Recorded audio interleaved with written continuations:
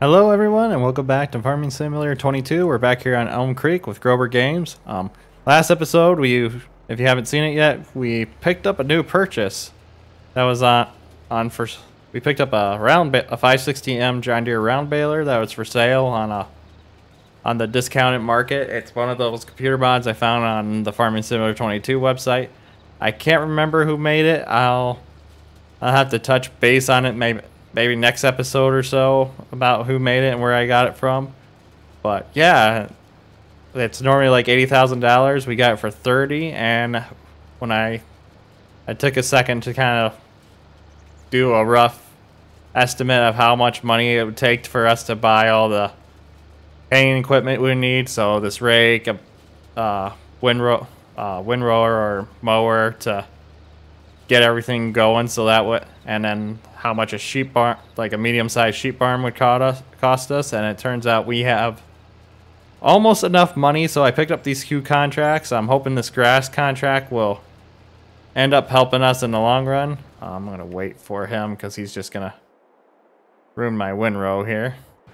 And then we got a harvest contract going on here, and we're gonna get a little bit of money back from that. We're gonna end up selling everything. We'll get rid of this guy and just do it ourselves and finish it out. So yeah, as of right now, that's the plan. We're gonna finish this baling contract. Hopefully have quite a few grass bales left over, and then when we get done, we're gonna go through and buy our own mower and rake, so that way we can go back to where our little like field 44 was in our yard that we kind of have our chicken barn set up on. We're gonna go back there, mow all that grass. We're gonna mow all the grass around our fields too, and then we're gonna go and rake all those up and bale it up so we have feed for our sheep. And then we're gonna get as much sheep as we feasibly can in without making us go broke, because we still gotta think of operating costs for electricity and such like that. So we'll jump into the time lapse here. When we get everything all wrapped up here, we'll sit down and go through all the few pieces of equipment we'll be buying out, and then we'll go from there. So we'll see you guys in a bit.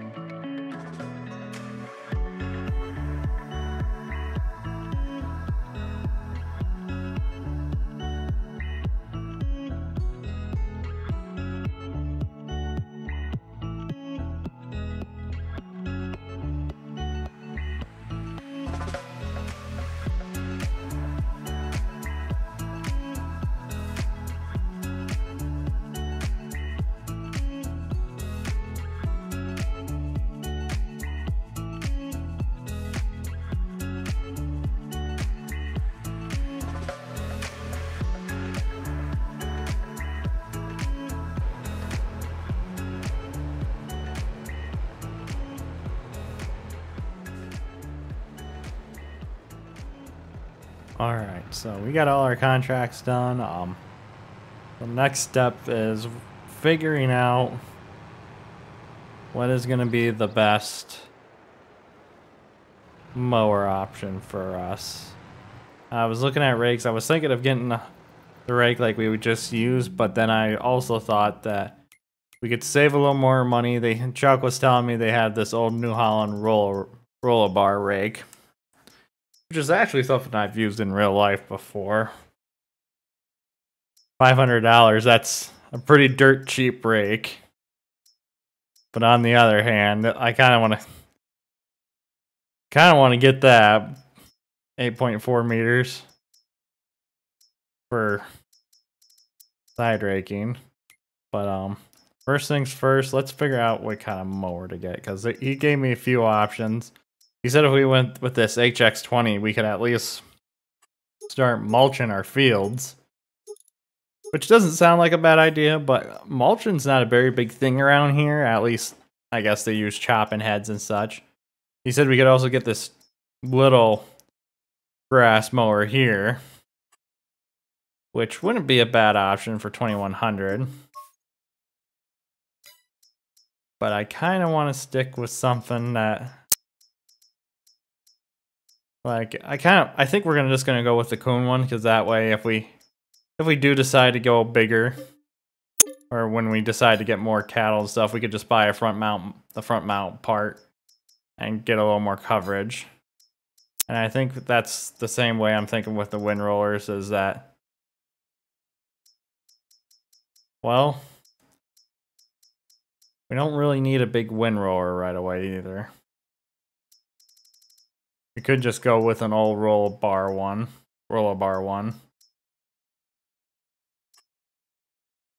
Or, yeah, because it might be smarter to go with one of these. I think this is what we had, was a right to left one, a 258. Exactly like this. Toolbar.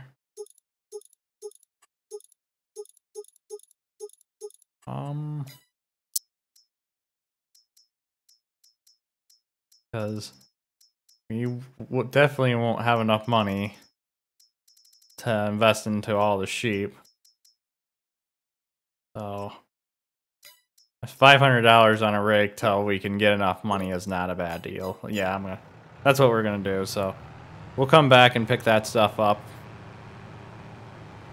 Pick that stuff up at the end of the day. You know, I should have just bought the front mount mower first. That makes more sense. Because then I could have pulled the rake and side raked it into the... Well, maybe I can talk with Chuck here. Yeah, you know what? We'll get this dropped off. I'll go inside and talk with Chuck since we haven't even gotten it off the lot. See if he'll let me get the front mount mower, because that makes a lot more sense, especially with the... Then we can just cut and rake all at once. Yeah, that's what we'll do. We'll go inside and talk to Chuck, see if he'll give us a full refund, and that'll save us a little bit more money too yet. We're gonna start running out of space where to put equipment too. I just realized that. I wonder, this baler? I mean, the loader can sit outside, worst case scenario. I think this baler's just woofda. A little bit too wide for this. It's good enough. I mean, it's inside, and so we'll head on back. We'll take the loader off for now too. We'll just leave it outside over here from now on, because we'll be using it a little bit more too. But yeah, we'll do. Dang it. I keep forgetting that driveway's gone. I used it a lot more than I realized, and I left the lights on the truck, but it should be fine yet. But yeah, we'll go inside, talk to Chuck, and see if he'll work with us. I'm sure he will. He's been a really good raid salesman so far, so we'll do a little cutaway and we'll see what he says, and we'll be back in a bit. All right, so talking to Chuck, he was able to give us back the money we spent on the behind mower, and he said it did make more sense, so he was pretty understanding. So we got our front mower bought now, which set us about $9,500 back. So, and I think it's gonna work out a little bit nicer, but we'll see. Hopefully it's not too wide for the rake. We'll give it a test run here quick, because I would like to get our grass cut and baled before we end the day. So we'll see how this goes here. Kind of weird thing to think about, a little old rake like this on something so modern, and then up front just the front mount mower. It's quite a sight to see.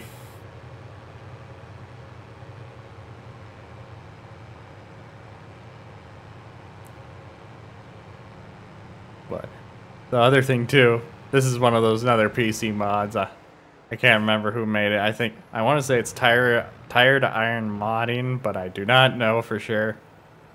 I think that's the right person, but I could be completely and utterly wrong. Okay. I was like, why aren't you lowering? Okay, the wheel rake lowered though.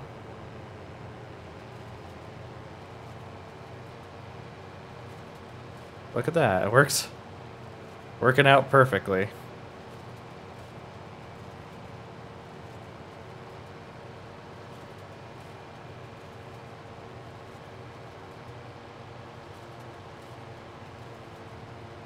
Sometimes budget farming is the best thing you can do at the time like this, because we'll have $30,000 left, and oh, did we get too far out of whack here where the game says that's no longer our property? It looks like it. We'll get this figured out here. Gotta stay a little bit over. There we go. I'll do another pass down, make sure we get the most we can.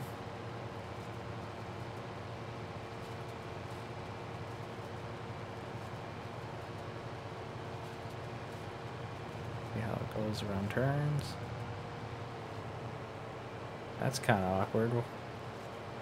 We'll just have a little bit of lean when we go around like that, but that's fine.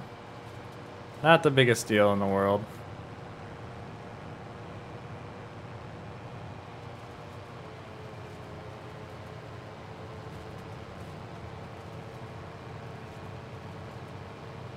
I don't think we'll get a whole lot off it, but we gotta make do with what we got for this first season, and then if we need to, I can always plant a grass field, but I'm hoping not.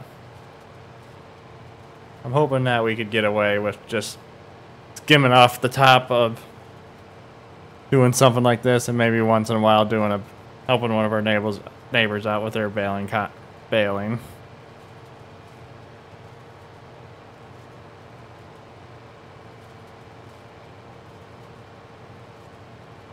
This is working out this is working out a little bit nicer than I thought it would.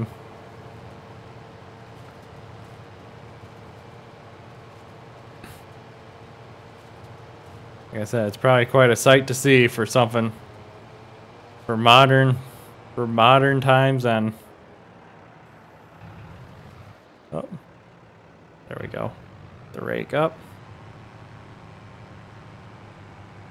But yeah, we'll jump back into another time lapse here. We'll finish this out, and then this will probably be it for the season. When you come back, we'll have the barn put up, and we'll probably be back in March or April again, because next month is December, and I don't have really anything much else going on. So we'll see you guys at the end of the time lapse, and we'll go back over everything.